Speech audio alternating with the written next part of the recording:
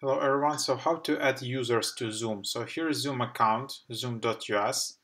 You need to go there and then log in with your email. And then you need to go here in the admin part on the left and click users.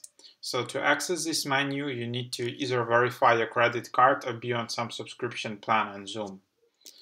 So then you can just add users from here. Add users, and then I can just add a user email. I can select user type, so basic user, licensed.